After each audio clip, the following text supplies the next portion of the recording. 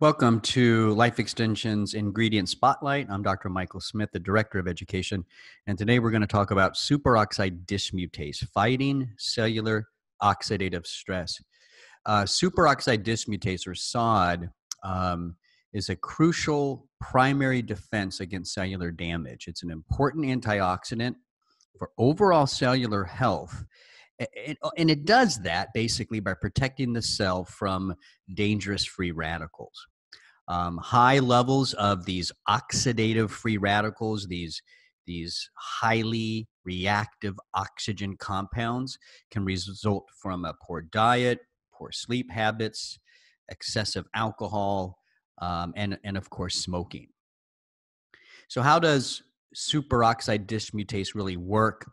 Well, oxygen, if you start at the top of the slide here, oxygen comes into the system, and it's known as a superoxide. This is the free radical that's causing all this cellular damage.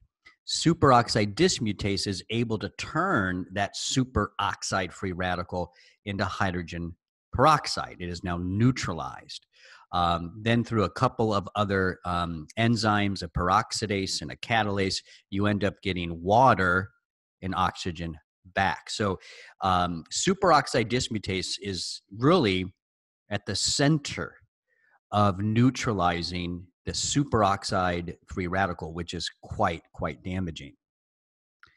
Overall, SOD levels decline as we age. Those that are aged over, say, 40 have lower SOD than, say, or SOD than other ages. It's even more so when you compare like smokers to non-smokers, alcohol drinkers to non-alcohol drinkers. The reduction in SOD or SOD, you can say it either way, is going to be much more lower in those that smoke and drink alcohol. And of course, we say alcohol, it's excessive alcohol, right? There is a certain limit of alcohol every day that can be healthy. But basically, over time, without a good level of SOD, our cells begin to become really damaged from the superoxide free radical. So we have first Aronia. Aronia is also known as chokeberries. It's rich in anthocyanins. It has been shown to increase levels of SOD and glutathione peroxidase. And it also activates something called NRF2, which is a protein that regulates expression of antioxidant enzymes. This was an open label study, 25 patients with metabolic syndrome versus 22 healthy controls. They were given 100 milligrams of Aronia or Aronia extract, standardized to 40% polyphenols 3 times a day. The duration was for 2 months, and the measured outcome was looking at levels of SOD and glutathione. What we found, and the real mark here is at the 2-month period, that both SOD increased significantly versus healthy controls. Really impressive was the glutathione peroxidase, which plays a part in getting the superoxide free radical down to water and oxygen again. That had a nice significant bump as well. We're combining this with a cantaloupe melon pulp concentrate. This is naturally rich in SOD. It raises SOD levels, but it also can provide some SOD as well, protects against cellular stress and cellular aging.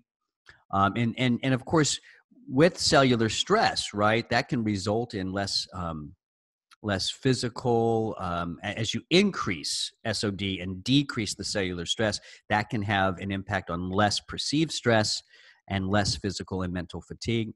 This was a randomized, double-blind, placebo-controlled trial, 61 healthy people, 10 milligrams of this SOD melon concentrate or a placebo for 84 days.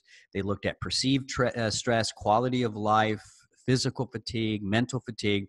Overall, 7% reduction in perceived stress, almost a 21% reduction in mental fatigue, and about a 9.5% reduction in what we call subjective physical fatigue. So this is all compared to placebo group on 84 days. So you can see providing SOD, providing an ability to decrease the superoxide free radical is quite powerful. I'm Dr. Mike. I want to thank you for listening. Take care.